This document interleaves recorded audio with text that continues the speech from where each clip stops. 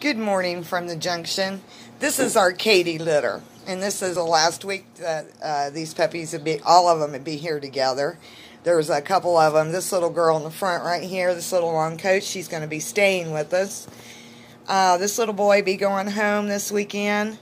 That little boy right there, we might keep him a little longer. His new mommy fell and hurt her wrist, so we're waiting to see if she has to have surgery on it. And haven't heard anything from the people that have the deposit on the little blue girl.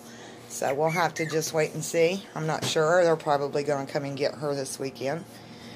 But the 8 weeks just flies by before you know it. Sounds like a long time when it starts, and then boom, before you know it, it's the week that they're going to be going home. I love each and every one of these little puppies. I watch them take their first breath up until they leave with their new owners.